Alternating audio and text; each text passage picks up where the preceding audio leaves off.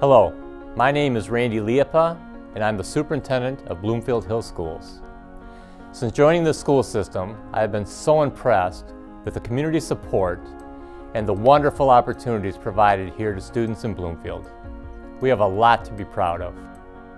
I want to take this opportunity to provide you with information about a ballot proposal that residents will have the ability to vote on Tuesday, November 7th.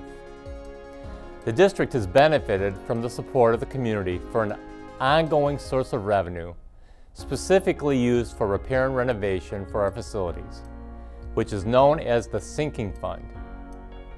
The proposal is for a property tax millage, originally passed in 2005 at 1.5 mils, and renewed by voters on two different occasions, once in 2014 at 0.74 mils and once in 2018 at 0.71 mils. So, this is not a new millage, but rather a renewal of an existing property tax that expires this year.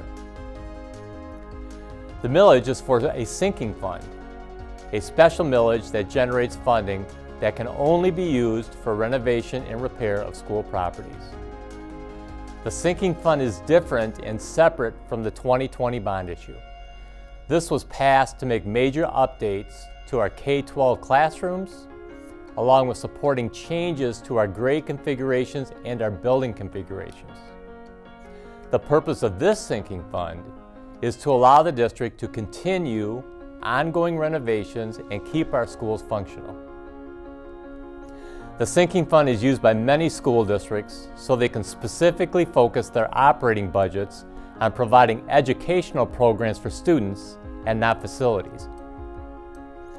Before putting this renewal on the ballot, the Bloomfield Hills Board of Education spent the entire 2022-23 school year studying the need for an ongoing sinking fund. It was clear that school facilities would still need added repair and renovation into the future. The request is for 3 years, at which time the Board of Education will again reassess the district's facility needs. The renewal would generate about $3.4 million annually to be invested in our infrastructure. How much does this cost a taxpayer? For example, a homeowner whose house is worth $300,000 who would currently be paying $125 a year with this particular millage would continue to pay this amount if the millage is renewed. The total millage for our sinking fund and for our bonded debt for facilities and improvements is 3.5 mils, and this is lower than the county average of 6 mils. This past millage renewal funded projects such as safety and security improvements, roofing repairs, site work like drain grading and parking lot improvements, emergency repairs such as boiler replacement, water main breaks, and site erosion issues, the replacement of some exterior doors, and also updating playground equipment.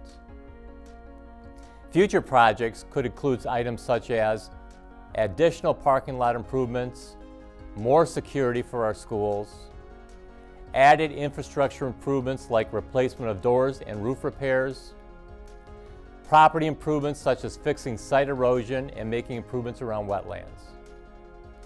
So I want to summarize. Here's the important information I want our school community to know. This sinking fund is on the ballot for Tuesday, November 7th, 2023. It would be no increase.